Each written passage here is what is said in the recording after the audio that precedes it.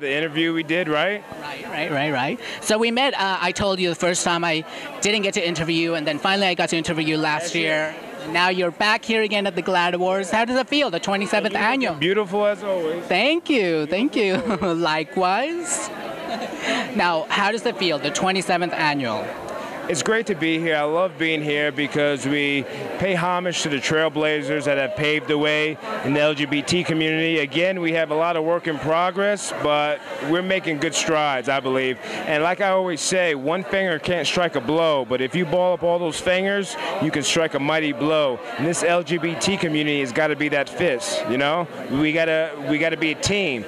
My whole motto is block the hate, spread the word, strengthen numbers. That's awesome. That's good. Now, how has it been for you? You know, all this time, now everybody knows you're out and proud. How is it? Is it getting better? Is it like whatever now? Your life, your career? I'd be lying to you if I said if it was peaches and cream. You know, you have ups and downs. You have your favorites and your not so favorites, but at the end of the day, it's about the kids, you know? It's about reaching out to the kids that aren't sure about themselves, even the adults, you know? What I do in the ring is great, but what's more passionate to me is making a difference in a lot of the people that I come across in the LGBT community who aren't unsure about themselves. My job is to tell them that it's okay, and they have that support system in me. Awesome. Obviously, you're here supporting GLAAD all the time. Is there anything else that you do, to advocate, what do you use the platform that you have? Well, not only do I body slam people 5 days a week, but I also work heavily with the WWE's anti-bullying program, Be a Star.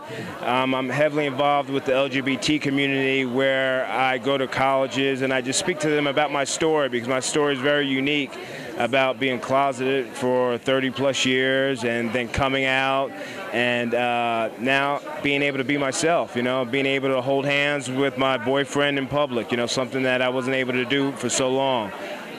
And now it sounds like, that's such an easy thing to do, but thinking back, imagine like how it was. And now, we're living in a time where you can do that. That's amazing. It's amazing. Again, it's a work in progress, but like I said, we got to be that fist to strike that blow. Awesome. Now, is there any other projects that you're working on? I'm working on a book, so hopefully that can come out by the end of the year. I'm doing more colleges, speaking, still kicking ass in the ring. So everything's going great for me. I'm very happy where I'm at.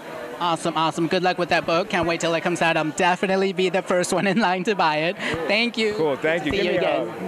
Give me a beautiful. All right. Thank you.